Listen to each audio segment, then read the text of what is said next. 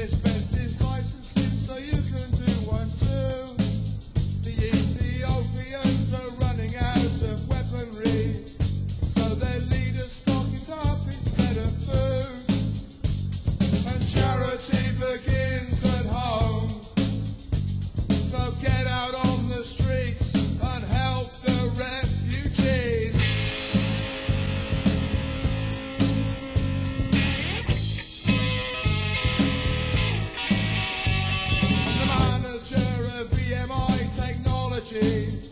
Seems reluctant to discuss his business deals, 'cause the weapon sales are paying for his meals. He'll go to Wuthering Heights to keep it out of sight.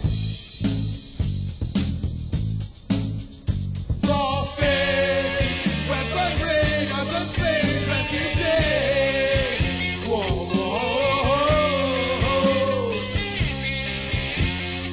It's a hit, but God is saying please on TV's royalties to feed the world with guns.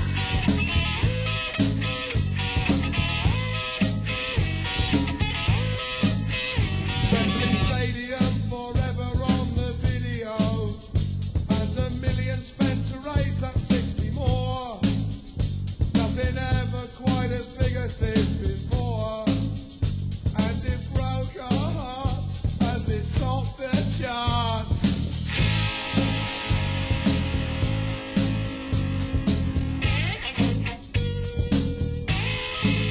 But when the overkill exploited the reality, we forgot the facts and revelled in the noise.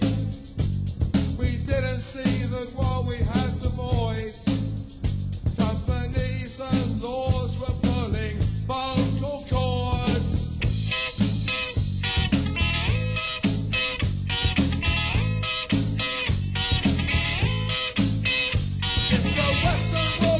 Obsessed with property and the need to keep it safe with threats of war, then the third world wouldn't need a war economy that we're supplying at a cost they can't afford.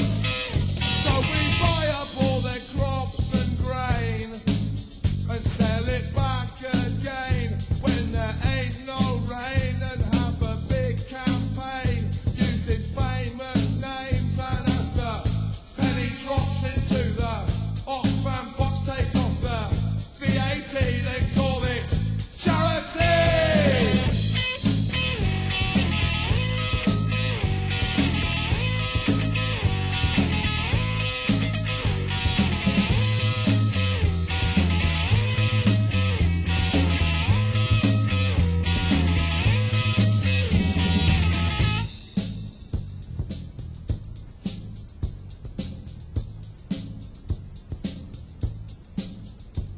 The public think the government is wonderful for promoting our assistance to the poor, but their profits are a whole lot more.